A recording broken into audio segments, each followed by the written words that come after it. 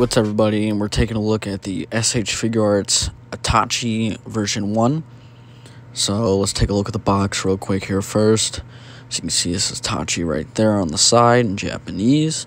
And to know you got a real one, the logo here for the shippuden logo will be a sticker, and but if it's printed, it's fake. So this is indeed a real one. So you gotta take a look at the figure there. It's very nice box art. Got Itachi on the side there. And let's take a look at this side here. And you got the Mangekyo Sharingan in his name. And there's the back right there. Got a nice little picture of the end battle Sasuke there with Itachi. So that's the back of the box. And there's the side of the box with a nice picture of the figure. And there's the top of the box there. And there's not too much on the bottom. So let's take a look at him outside of the box. So here's Itachi outside of the box here, looking all cool and everything. So this figure is a super expensive figure. He's not out anymore.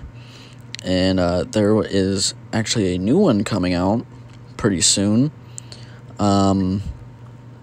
So yeah, he's very, very expensive. So let's take a look at him right here and some of his details while he's in the cloak. So this is a really nice Akatsuki robe. As you can see, the robe looks pretty nice.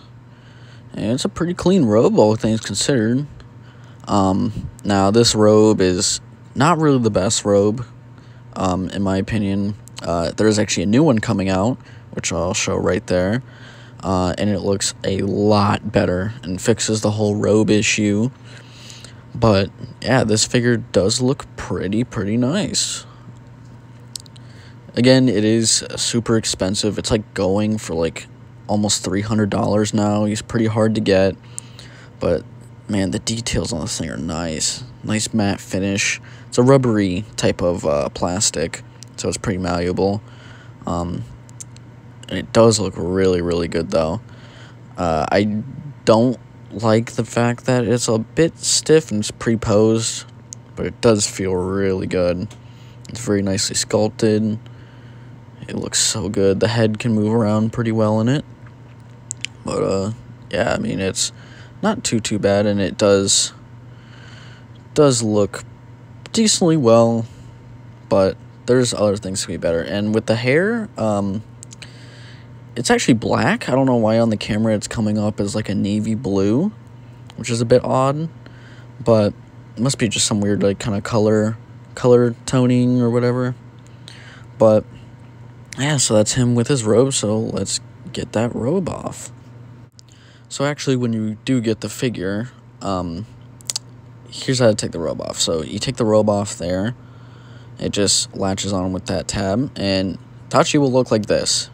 Because if you go to the accessory part in his box, and you'll be able to find these two arms.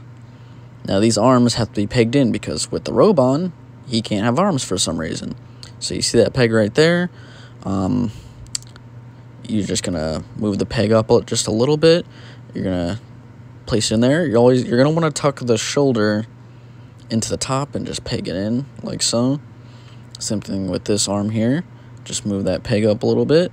It'll peg up in there. What you're going to do is just tilt it up a little bit. Make sure that shoulder is underneath that butterfly joint there, and just peg it on in. And that's how you put the arms on there. So let's take a look at the articulation now that he's out of his cloak. So as far as the head goes, the head can only look up about that much, but he can look down quite a bit. He does have some side to side going on right there. The head does rotate. As for the arms, they are on a butterfly joint. They can move forward about that far, but can't move backward.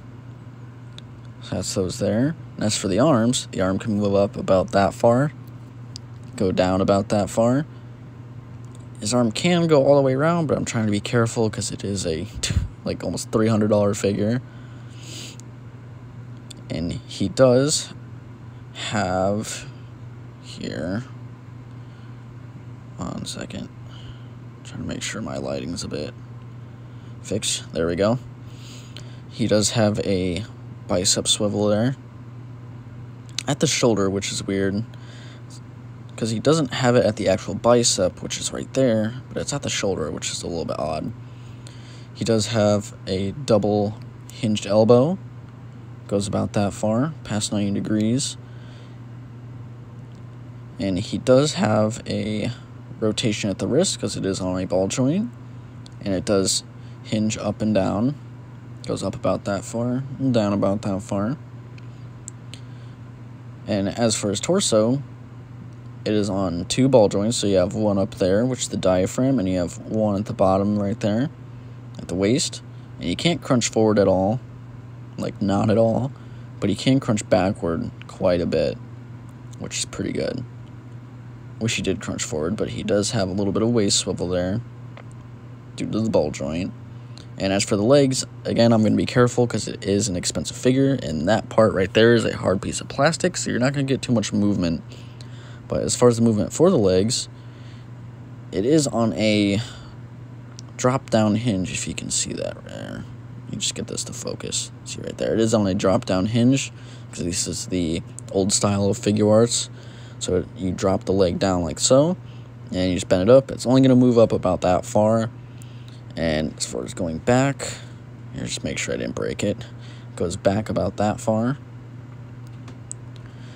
He does have a double hinge knee. Goes about that far. And the foot goes down about that far. Goes up about that far. There is some rotation at the foot. And he does have a weird ankle pivot right there, and he does have a toe hinge. It goes up about that far and back down. So that's it for articulation. Let's take a look at some of the accessories he comes with. I did forget to mention that Itachi does have a thigh swivel, so that is there. But here is the tray with the accessories right there. So you get his ponytail, 3 faces, couple hands, and of course I put the cloak back, and you get an extra hand on the cloak right there. It comes with quite a bit of hands, so let's take a look at each accessory individually. So Itachi does come with these fists, an open hand, and a pointing finger. Comes with the Sasuke poking forehead hand. I don't know what else to call it, but that's what I'm going to call it. It does come with 2 jutsu hands, and you can put those jutsu hands together to create more types of posing. He does come with 2 open hands right there, if you want to use those for different posing. And as far as his head goes, he comes with his ponytail, which has that peg right there, that goes into that hole right there. You can just slot it in, and there you go. So, as far as the faces, he comes packaged with this resting kind of Sharingan face. He does come with the Mangekyo screaming Sharingan face.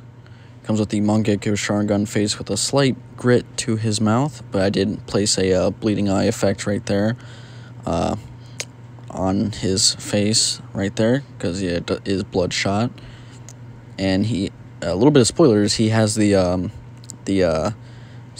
end battle with Sasuke death face, so it's Itachi's death face, which is a pretty good face that he came with to go along with that hand accessory. And in order to swap out the faces, so here we're going to take the resting face here. It has these pegs on the back right there. And what you're going to do is you're going to take off his hairpiece first, which also has pegs on it. It just pegs up to the top holes right there. You're going to take this face, take that out, which has the same pegs on the back. All the faces have the same type of peg system. You're going to take those 2 pegs right there, place them on the bottom row, and just pop that in. And you're going to take the hairpiece and put that back on, and that's how you swap the faces. Now let's take a look at my upgrade to him. So obviously here's the cloak he came with. It's rubbery. It's honestly it's not doing it for me. And it didn't do it for a lot of people either, because they wanted a cloak that you can pose with. You can't really pose him with this cloak because, you know, while it is pliable, it's very rubbery, and you can't, the only way to have him in there is without arms. So putting this back together here, and if I can get it back together, there we go. But putting this aside, let's put a new cloak on him. So I got this new cloak That's way better than this one here. I got this new cloak for him that is made out of cloth, and I got it on eBay for only like 30 bucks. So here's the cloak. Looks pretty nice and everything. And we're gonna put this on him. So let's just set him off to the side here for a second. Just take a look at the cloak. So it has these buttons on it. So you're just gonna unsnap those buttons right there. And let's just take a look at the inside. The tailoring is really, really nice. It is a very lightweight, very thin fabric, so it doesn't look bulky on them at all. And these are screen printed on, so every cloud is screen printed. It does have a bendy wire too, which I'll show a little bit more of here. So taking Itachi himself here, you can actually keep the ponytail on while you have the cloak on. You can position any way you want. But anyway, in order to get the cloak on him here, we're just going to put the arm out just a little bit. We're just going to feed it through the first sleeve. And just make sure that goes all the way through. Right there. And so there's one side on. And then with the other arm, going to lift it up. And place it towards his back a little bit. Going to bend the elbow. And you're just going to feed the other sleeve through. As if you were actually putting on a jacket. And just make sure you feed it through and articulate it while you're putting it on. And then take a look on the inside just to make sure you got the joint there on right. And looks like it's about on right there. Just gotta make sure that ponytail's not getting stuck. And there you go, it should be on. Just kind of fix it up just a little bit just to make sure everything's all proper. And I like to button only the bottom one. You can have it fully buttoned up, but I only like to button the bottom one because I like to pop his collar out like he usually has. So just bending and using that bendy wire a little bit, we can create that look for him where it's popped out just a little bit there. And that looks really nice. And there is bendy wire all the way through it. The figure poses really well with the cloak still on. And yeah, it's a really, really good fabric cloak. This thing looks really nice, not bagging on them. And like I said, there's bendy wire on it, so you can create some very nice dynamic posing. The bendy wire is all the way through it. And it looks really good when it comes to posing and everything. And you can do some really like dynamic wind type of posing with it. So yeah, that's my custom cloak for him. So let's take a look at some size comparisons. So here Itachi is next to his smaller version, which is the Ultimate Legends one that I did a quick review of there. So you see how they look together with the current Itachi. And here Itachi is with a Marvel Legends figure, which is a true 6-inch scale. So here's the animated Spider-Man, which I'll be doing a video of soon.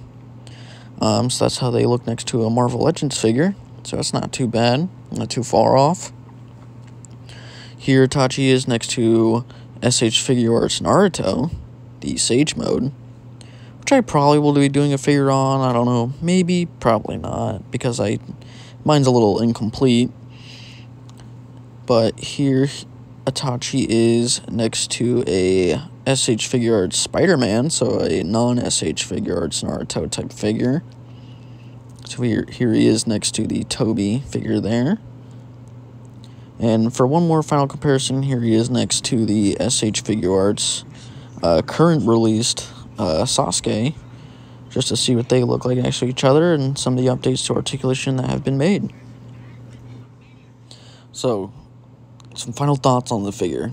It is a really good figure, but unfortunately, as good as a figure it is pricey and expensive. Trust me.